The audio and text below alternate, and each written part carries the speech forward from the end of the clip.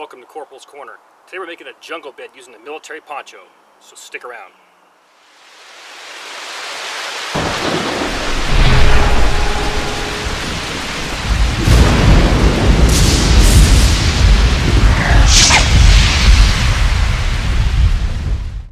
A jungle bed is created by using 2 tripods and a military poncho.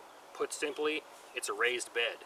And like all raised beds, they're designed for comfort and also to help prevent your body's heat loss through conduction or your body's contact with the ground. For today's exercise, we'll need a standard military poncho, a saw, a knife, and number 36 bank line. The first thing you want to do is you want to get 2 poles, and you want these poles to be anywhere from 2.5 to 3 inches in diameter and roughly 2 feet longer than a folded poncho. Next, you want to get 6 logs, and you want these logs to be anywhere from 2.5 to 3 inches in diameter and roughly armpit to shoulder in length. Alright, your poncho's on the ground, it's folded in half lengthwise. Go ahead and open it up and place your poles inside. One quick tip prior to doing that, go ahead and delimb your poles. This will prevent any damage to your poncho. Now go ahead and utilize your metal snaps if you have them. Go ahead and snap it all the way down, and then match up your grommets. And go ahead and secure it with a knot of your choice.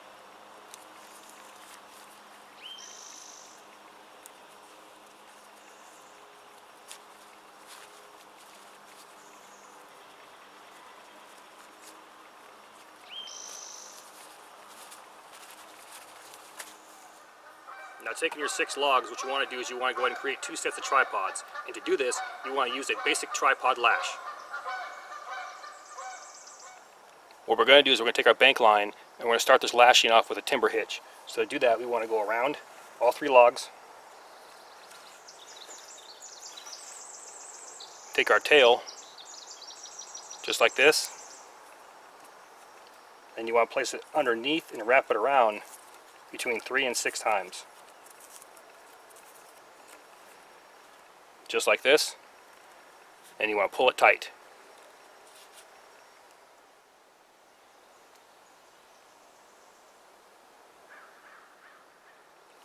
Now from this point right here, I want to wrap it 6 times towards the end of my logs.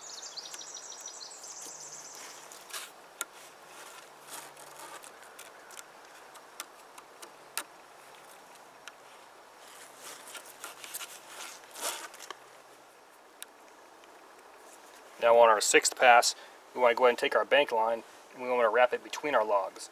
This is called a frap. We want to do this 3 times on each side.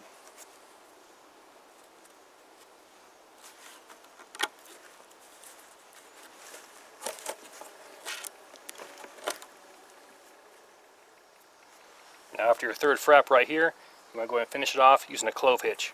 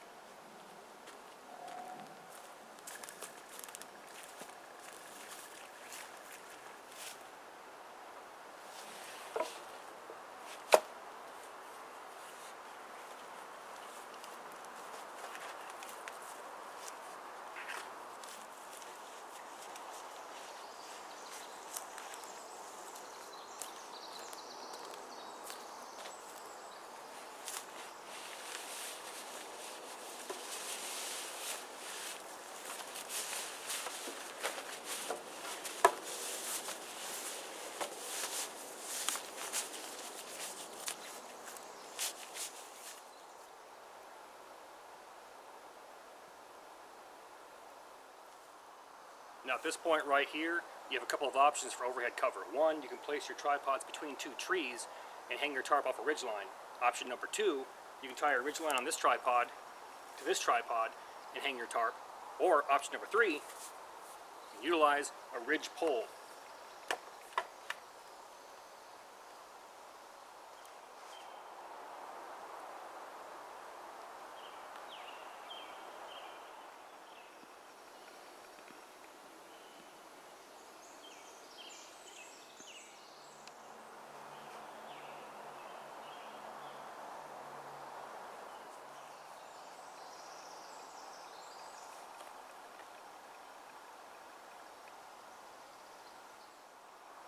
Welcome back. That was pretty good to go. Let's talk about a couple of things. First off, the bed itself. This is held in place with a combination of your body weight and gravity. What happens is it pulls your body weight down on your tripods, and as long as your tripods are stable, this bed's only going to stretch so far, and that's going to stop, so you're pretty safe. Second thing I want to talk about is this dead air space right here. We've gained comfort and we've reduced conduction, or your body's contact with the ground. However, we've gained convection where the breeze blows around you. So to eliminate that, or reduce, or even combat it, we have a couple of options. 1, hang a tarp to the ground. 2, pile up leaves, ferns, debris, gear, branches, etc., whatever tickles your fancy to reduce that dead air space. Thanks for your comments, views, support, and thanks for watching. And I'll catch you next time.